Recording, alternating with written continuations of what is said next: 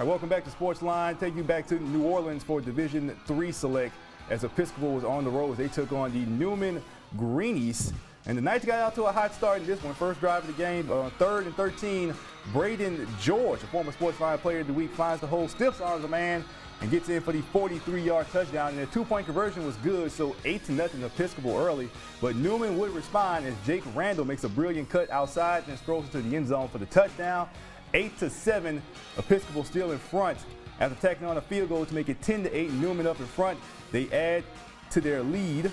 We're trying to add to their lead as Eli Friend throws to Randall for a contested catch, and that leads to a touchdown from 1 yard out from Friend as he celebrates with his friends a little too much. 17-8 Newman at the half.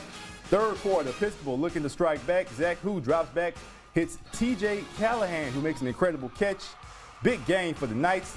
And then a couple of plays later, there's going to be a little reverse to Nathan Sanchez, who finds plenty of room and gallops down the sideline for the 23-yard touchdown. 17-15, Episcopal still fighting, but Newman would not be denied in this one as Jake Randall breaks through the defense and runs into the end zone for the 27-yard touchdown.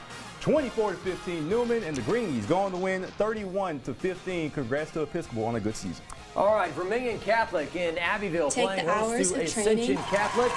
And Jake Landry hands off to Chad Elzey, who only scored 9 touchdowns last week, 8 rushing, 461 yards rushing last week.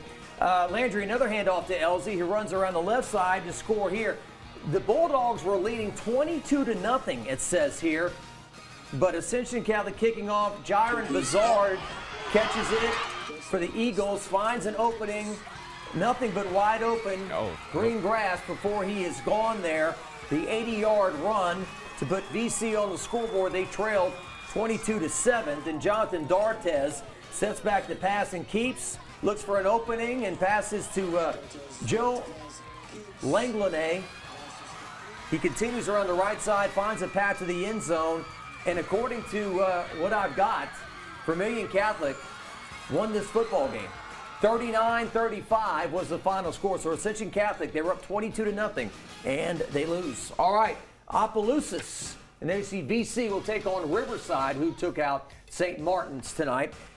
And Opelousas, they were, we'll get to that. St. Michael, they lost to St. Thomas More. It should say 49-0, the final. All right, so Opelousas is at Lutcher, 4-seed Lutcher, hosting number 12 Opelousas. Early 4th down for the Tigers. 4-star running back Deshaun Ford plunges ahead for the first down to move the chains, and then back to Ford moments later, finds a crease, accelerates into the end zone. 2-point try, no good. 6-0. Opelousas out in front. 3 minutes left to go in the first quarter. 4th down for Lutcher, and plus territory handoff to Lutcher, number 4 Brock Luquette. He hits the second level. Saunders to the goal line for 6. PAT is good. 7-6 Lutcher at the end of the first. Opelousas driving in the second. Deshaun Ford rumbles in. Coming up, we can just tell you that Opelousas on the road was able to get the victory over the Lutcher Bulldogs. Final was 26-10. We'll be covering high school football next week. Just not sure what capacity, if it's Sportsline or on the news, but you know we'll be here. Have yourself a great weekend. LSU plays early. Get some sleep. Buy your classic, too. There you go.